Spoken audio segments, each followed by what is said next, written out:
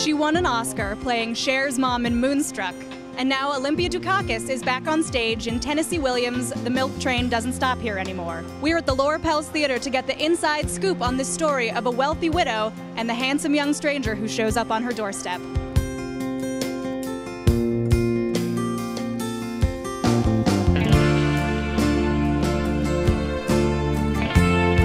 It is about a tour de force of nature woman writing her memoirs of this fabulous life that she lived.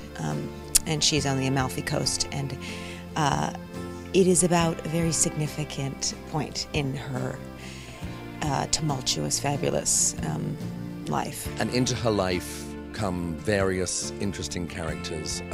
A young man who just appears at her house, and she doesn't quite know who he is. She's intrigued by him, so she summons her friend, that'll be me, who is this hedonistic character who lives off this hermetically sealed little island that she's on and lives in Capri. And it's very much a story of a woman not only telling the story of her life, but certainly how she affects other people in the play and how they come into her life and affect hers. And the play is infused with Tennessee Williams' gorgeous poetry, and it's fantastic.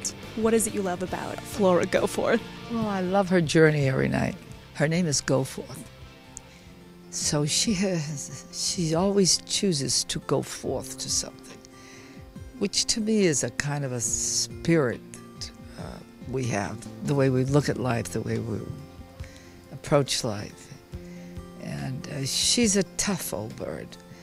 But what you discover during the course of the evening is how really fragile and vulnerable she is. We have to ask about your phenomenal leading lady, Olympia Dukakis. Tell me about working with her. We have a great time up there, and our relationship in the play is very charged and contentious, and sometimes I'm sort of the straight man to her wild woman, and that's hugely fun. She's a legend, and she's incredible to work with because she's, such a powerhouse. And when that energy's coming at you, it's it can be a little scary at first, but then it's fun when you ease up and try to roll with it. She's smart, she's very hardworking, extremely intelligent, and it's what you wish and hope for, to work with somebody whom you have a great affinity for.